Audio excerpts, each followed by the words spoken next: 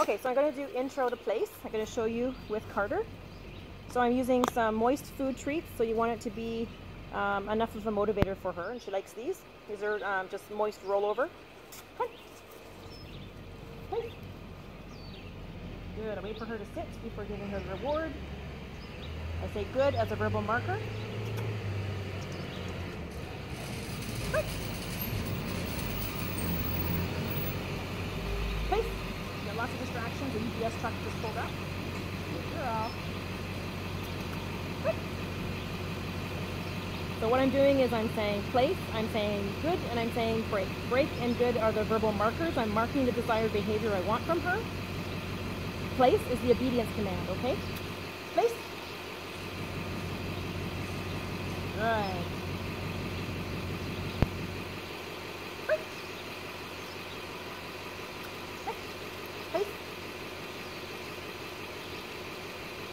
Wait for her to sit.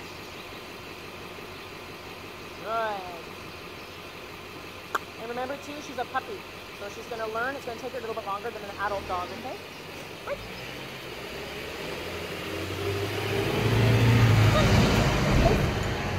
Good.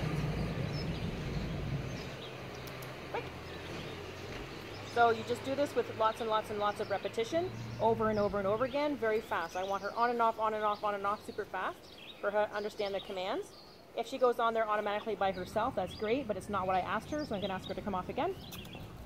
And I'm going to point and say, place, place. Good. Break. So again, speed. I want her to learn this fast, fast, fast before I start adding duration to it and before I add distractions, okay? We have minimal distractions right now. Come on. Distractions, I mean, like, you know, a dog walking past, a squirrel walking past, or doing something like that. Place. Good. A little bit fast. Break. So it's place, good, break, place, good, break. Nice and fast. So I teach speed, duration, then distractions. That's the order I teach in, okay? Place. Good. She's got nice eye contact, which is awesome. Break.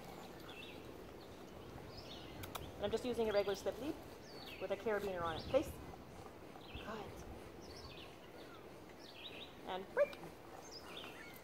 So I do like about 20 repetitions and I finish. Okay?